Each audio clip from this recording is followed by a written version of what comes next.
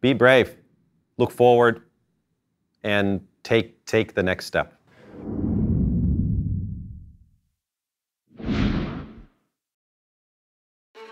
Santi production. Welcome to Finding America. I'm on a 13,000-mile road trip to meet Finnish Americans and figure out why they want to be here and learn about cultural differences. You'll meet exciting Finns and hear about their journeys in America. In this episode, we're in cloudy Washington State. To be more exact, Seattle. It's been raining and cloudy ever since I left San Francisco and California. Man, I miss it already. It almost feels like being back in Finland. Rainy and cloudy. But I'm super excited I finally got to see Seattle. So far, it's been quite of a rough drive already. I haven't slept that much, but I made progress on my trip and I'm hitting my deadline. But I've kept my head up high, slept okay, and headed up.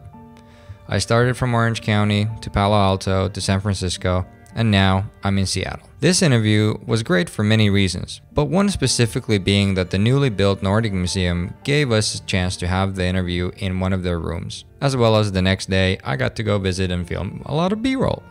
There's so many cool heritage items and stories on these walls that I highly recommend going to this museum if you happen to be in Seattle.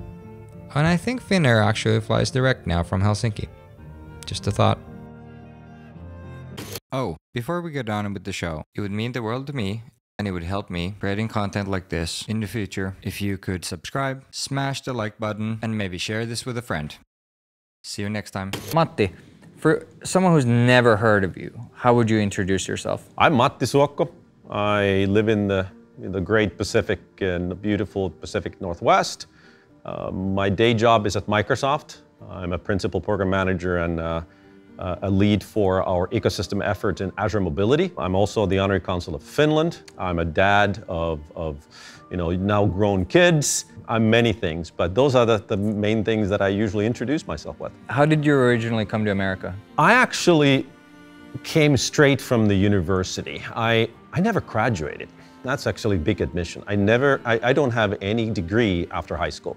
Wow. So one thing leading to another, and that's been my whole life. I ended up here as an intern back in 1992. Went back to Finland for one winter. Liked this place so much that I was looking for another opportunity to become an intern here, and I stayed. One thing leading to another. That was with Microsoft back then, '93, when I came as an intern. Worked my butt off just to, just a little bit of strategy there to take. Maybe they would extend my internship, which happened, and then Microsoft hired me full-time, so the rest is history. Is there other reasons besides your work that why you specifically want to stay in the Pacific Northwest? This was the place that I first got to, and I haven't found a single reason to move and live anywhere else. I love this part of the country. There's nature, there's so many things to do here. And I'm a very, my hobbies, my interests are quite wide and far-reaching, and I enjoy nature in almost all forms. So I kind of love where center of gravity of Seattle, where you can do everything. You touched on this a little bit, so would you talk about your hobbies a little bit? What do you do on your free time? There are people who go deep in one area, one or two areas, and I'm one of those people that I go wide. If you want to pick themes, it's nature. I love hiking. I've climbed mountains. I've done that also around the world a little bit, and there's really no better place for hiking and mountains than Pacific Northwest, I think. My hobbies are then either centered around nature or motorcycles and other motorized vehicles. I ride snowmobiles, ride motorcycles. I am a home mechanic. I enjoy, as much as riding, I enjoy working on the bikes and other vehicles. And I just, everything to do with my hands. Really, some 10 years ago, I think I took on, and I bought a shotgun and I was shooting trap. That interested me for a while, and then I moved on to something else. But the trends are that I enjoy all sorts of riding, getting lost in the myriad of Forest Service roads in the backcountry, and going camping with the bike. Yeah, it's just my way of getting away from the crowded city life. So gives you a good work-life balance, and that's exactly what it is. Yeah. How important is work-life balance? Because you're heavy into corporate Microsoft. So how do you deal with? That's a tough one. I try my best, and now that we've been in this pandemic, we work from home. It's been super challenging because it's easy to stick with the computer for basically all day long. I found these different hobbies take you away. In the wintertime, I love skiing, and that was actually something that I did last season a lot. I mean, I think I skied the most days in my whole life last season. Do you have any pet peeves in America? Not really. I could say, hey, I don't like this, I don't like that, but it's the same thing in every society. There's like things that might not work optimally for you.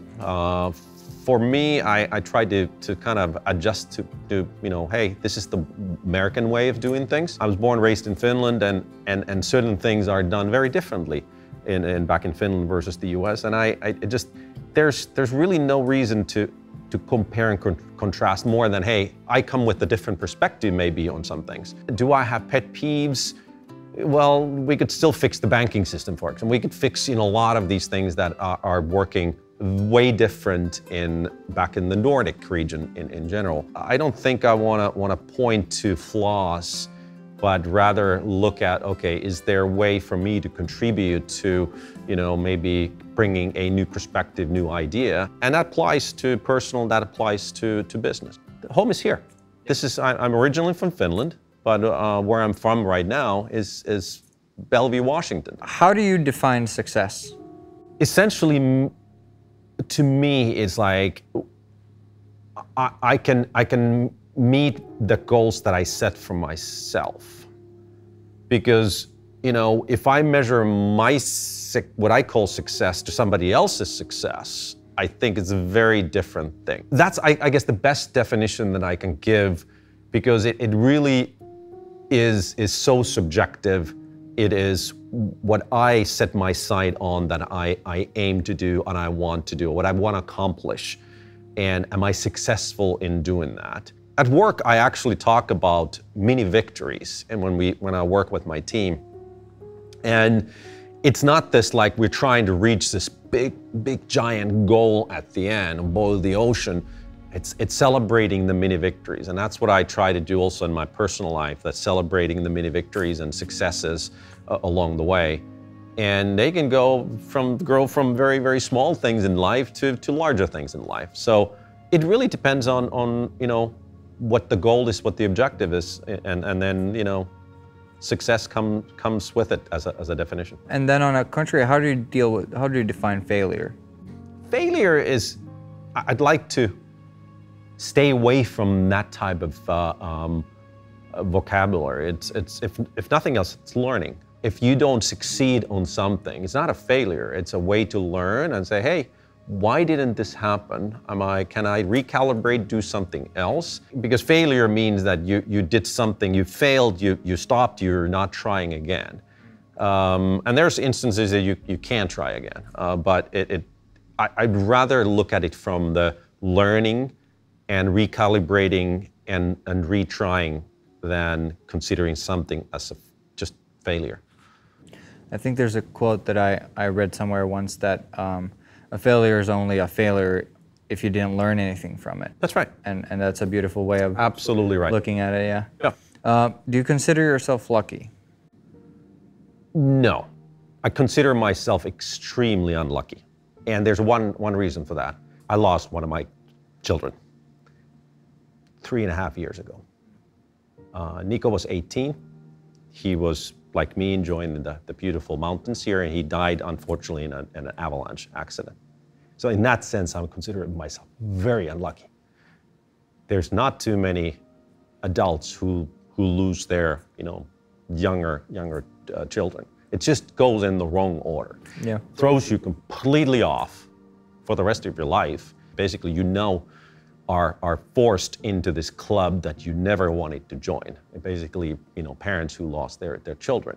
What we've done is that one of the circumstances that really led to this very tragic accident was there were two young men, two boys who ventured out into the backcountry against advice they were given, even though educated in avalanche dangers and avalanche safety. But we believe that the sort of invincibility at the age of 18, 17, 18, sort of overpowered the two very athletic boys that wanted to conquer the hill that they were not supposed to conquer.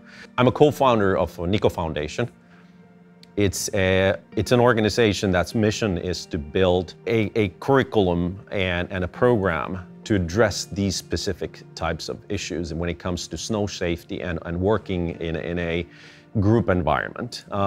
It's not replacing what's out there, and that's typically built for adults. What we're trying to do is completely different approach and approach it from the sort of youth mindset perspective. And we're actually happy to have had 2 seasons of pilot programs, not just in Washington State, but in a couple other states, and we're going to roll it out. Someday, I think the Nico program might be worldwide. That's something it's a kind of a my startup that I was, driven to work on, and again, we're really pushing forward this season again with a number of classes and hope to get a very healthy number of youth through that program, and we can really impact the snow safety within that sort of youth age range. We just know that there's more and more kids are better equipped. They have their own cars. They go out, even the ski resorts and the backcountry, side country, on their own. And that's exactly the same kinds of dangers, are there in many different ways. The tree wells as one of the things that, there's so much snow that, the tree branches cover the trunk, and there's basically a well that you can, basically disappear for the rest of the winter. Nobody knows that you actually dipped in there. So the tree wells and the avalanches and other dangers. So it's really something that we're trying to address through the kind of a new approach. So Matti, what do you think makes Finnish people unique, if anything? I don't think we're unique. I think there's a setup where we're bringing maybe a different perspective. We're unique in that sense that we might bring a rather unique perspective, but so does somebody else who comes from a different background, and the society maybe works slightly different. I think that's how you can define us a unique, but I always think about us being able to bring a perspective into an equation, like we're trying to do that here in Seattle area. We're here at the National Nordic Museum amidst the birch trees, and this is one way that we Nordics are attempting to bring the Nordic perspective, the Nordic way, into this American society here. What does it mean to be Finnish to you? I think for me, Finnish is really where I come from, and certain values that I was brought up with, and the language. I use my Finnish language every single day. I've been able to preserve it quite well, considering that I've been here 30 years. Yeah, I think it's the values, the ways of thinking, the ways of doing, the ways of living is my Finnishness. And my friends would probably call me one of the most Finnish guys around, because I never really left that Finnishness behind. I've gone more towards the being American. Finnish to me means my roots, values, and ways of living. How do you keep Finnish traditions going on in your family and making sure that because I'm assuming all your kids were born here. It's the language, and it is maybe certain, Finnish holidays, that the way they're celebrated.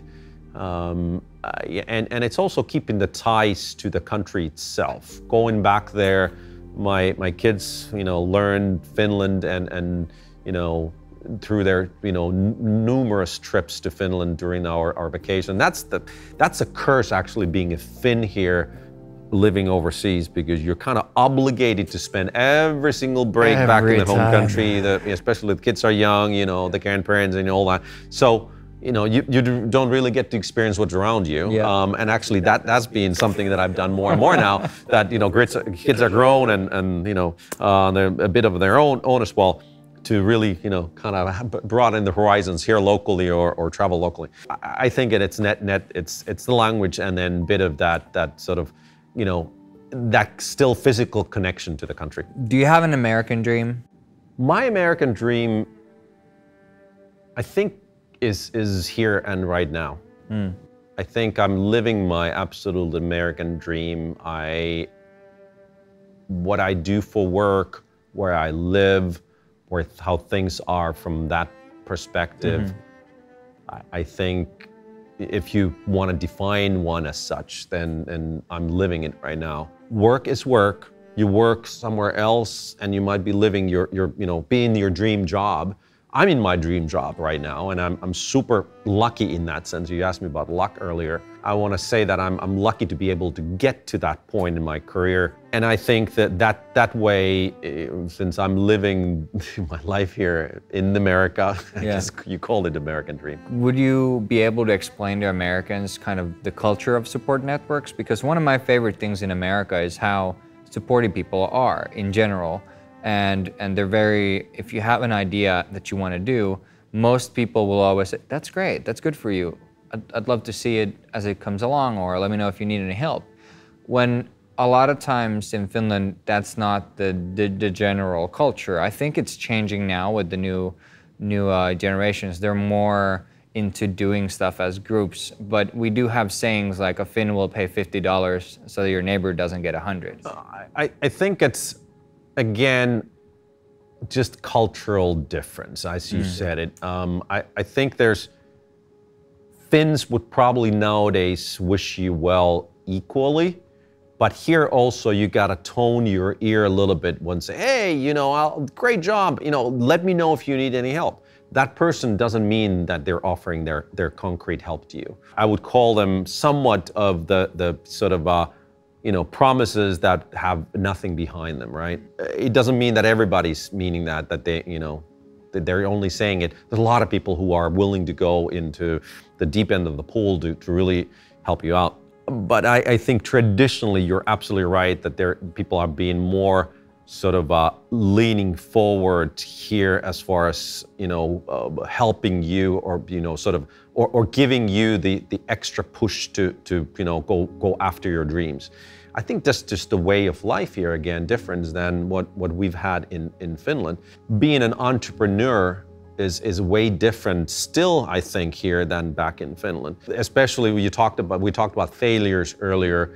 If the business doesn't succeed, in Finland it's often seen as a failure, and here it's hey, you did your best, you tried, what are you going to do now? What's your next thing? And so again, it's an approach difference from where the entrepreneur here is seen as something that it's a brave thing to do, putting their heart and soul into something, and people obviously want to wish them well and much success. There's really much less of maybe that what you're getting to, jealousy. And again, I think comes from the history. If you think of the Finnish society, it's very homogeneous. I mean, it's flat, right? Very few ultra-rich traditionally, very few ultra-poor. Here's plenty, right? Even back in the old days, and in the more recent times, that has started to happen in Finland as well, especially the ultra rich. But here, it's even richer, right? It's okay.